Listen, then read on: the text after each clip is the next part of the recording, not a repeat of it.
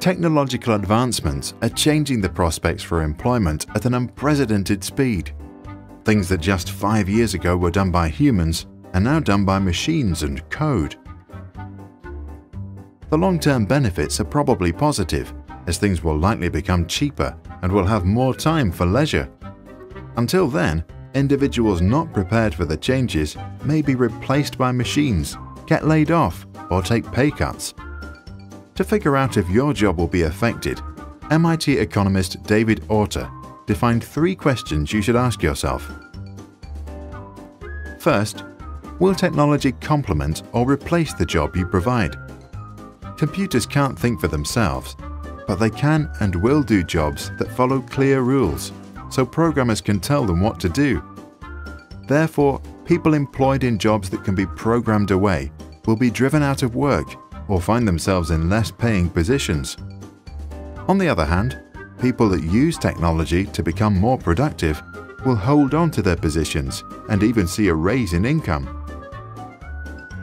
Second, is the demand for the product or service you help provide elastic? If you run a cleaning service in a city where most people still mop their own floors, technology might help you offer your services more efficiently. The resulting lower prices makes your service suddenly more attractive to low-income households, and the additional demand creates new jobs. However, if you work in the kitchen of a noodle shop empire, there will be a point at which no matter how efficient you make the noodles, people won't buy an additional bowl. They are full. Therefore, the quantity demanded for food is not very elastic, and more efficiency will not create more jobs, but rather the opposite. Third, can you easily be replaced by other people? If your job is easy to learn and can be done by others, then you will feel pressure on your wages. But if you are highly skilled or you possess unique character strengths, then there will be less competition for your position, thus offering you job security and a stable income.